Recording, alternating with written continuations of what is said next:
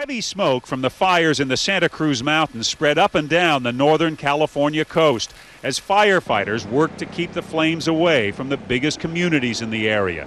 It's a particularly challenging job in this rugged landscape, as Governor Arnold Schwarzenegger acknowledged after he was briefed at the Fire Command Center today. It's very hard to get equipment in there and the resources in there, but that's why you see a lot of helicopters and fixed-wing aircrafts being used.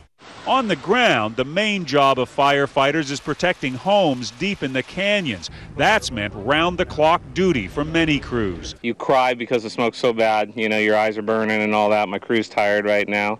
We're running on about 48 hours right now into this. And there are still challenges ahead.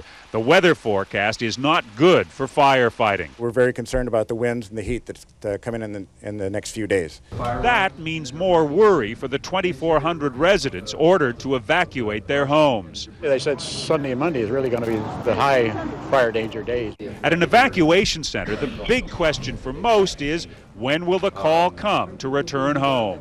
When you get that phone call, is it pretty for sure? If you get the phone call, then that means you can return to your house. Firefighters are being kept busy at a half-dozen wildfires in California, so far burning more than 95,000 acres and stretching resources to battle the flames. Biggest challenge right now is resources.